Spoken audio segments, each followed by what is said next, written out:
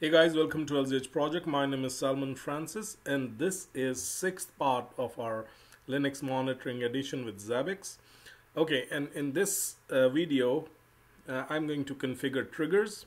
So what are triggers? Basically triggers are something like if something happens, so a trigger is turned on, like it triggers an event. So that's very simple. So let's say if my port is not working properly, an event will be triggered. Okay, and if in this event triggers, then after this video, in the seventh video, we will take a look what action we need to take if such event triggers. Okay, so that's the basic like explanation of triggers. So in order to make or create triggers, we'll just go to triggers, and you can see here there are different triggers. You can add triggers from here, or you can just go to configuration, hosts, and select the specific host for which you want to create triggers. We can see that, oh look, now we have 29 graphical items. If you remember, like earlier when we created, it was only one graph, and within just 30 minutes, because I created my last video 30 minutes ago, this is like updated. Awesome. So we have like different graphs for all the ports and stuff like that. Awesome. So anyway, you can check them one by one. So right now we are going back to hosts. Okay, so here the Cisco switch and triggers, you can see that we have 28 triggers, but I would like to create one trigger of my own. Click triggers, go to create a trigger. Okay, and my trigger name is going to be upper status P1. Like I want to check what about my operation status of port 1 of opera status Cisco switch 1 port. Description is operation status. This description is very important because it will give you a clean understanding as what this trigger is going to be about. Operation status for Cisco switch 1 port 1. Okay, now this is the important thing, expression. So the expression is I need to select the item first. What is the item?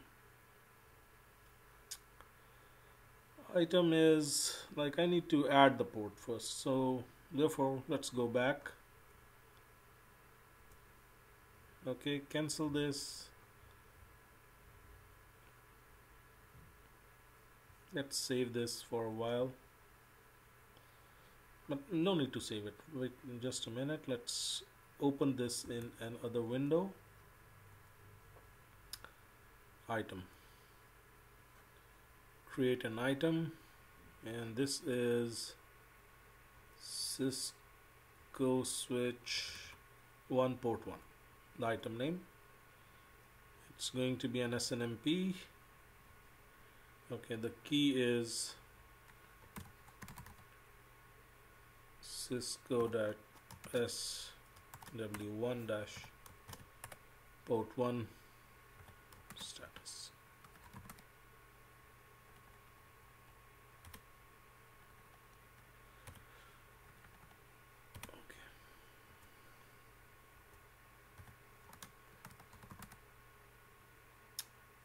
Okay. And if you remember, this will go to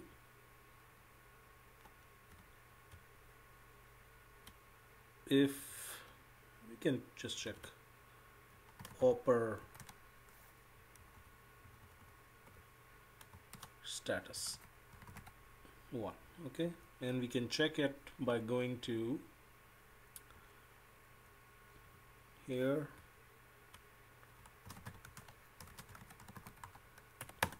yep, up.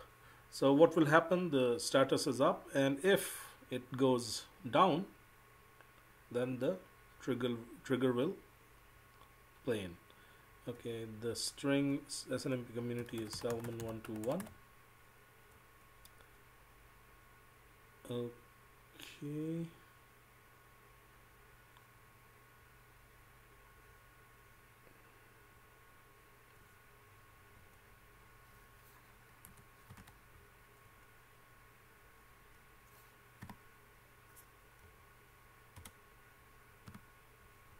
And you can create number of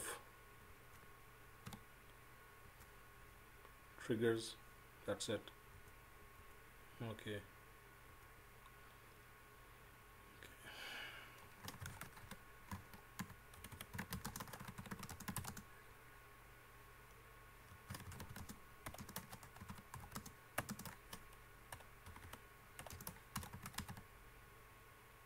Yeah. Okay, now going back, select the item and yeah, Cisco switch.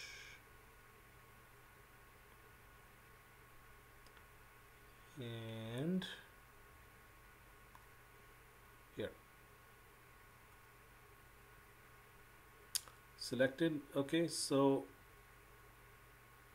this is basically very confusing, but what I understand from this is the last value and the new value.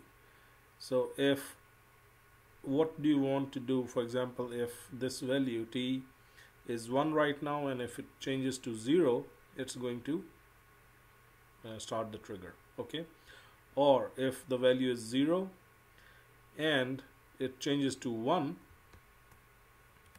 it starts the trigger. So what I do, basically I leave it as it is, then just click insert. Okay, and once it's done, I basically go to the latest events and check if my trigger is working fine. So I'll just give you an idea. Okay, everything is fine. That's it. We have added the trigger. Now we go to monitoring and events. Okay, if you see that everything is working fine, operational status, but we have created this operational status of our own.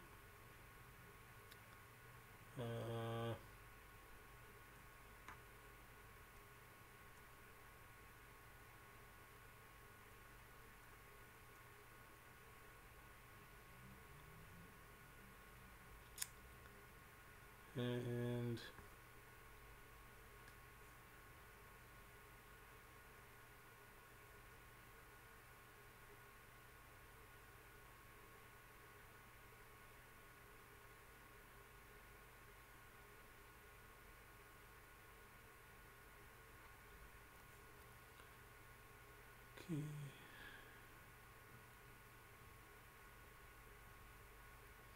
okay, let's go to that configuration, hosts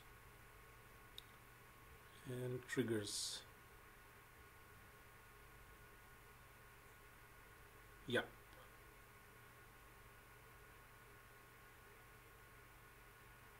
Now this is fine. Here, this is our trigger which we created, and that's enabled. It's already enabled, but anyway, trigger is enabled and it's showing that not classified.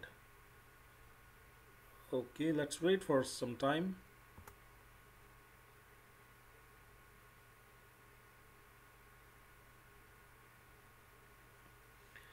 And basically that's how you create the triggers. Let's wait for some time. Monitoring latest data, triggers. Okay, here you see that there's a problem. The reason is that we need to, that's how I check actually how to change this. And I'm going to change it to 1. Okay, once it's done, let's wait. If you guys have better understanding regarding this rule, like how to change the, like regarding this value, or you have some good video or anything, you can always post it in the comment section, and I will be really help it will be really helpful for other people and myself also. So okay, now if we go to latest data, triggers, and the status is okay now. Okay, so this means that we had to have this problem value 1. Okay, now trigger is set. In next video I'm going to show you how to create action. Okay, so thank you for watching and hope to see you in next video. Goodbye.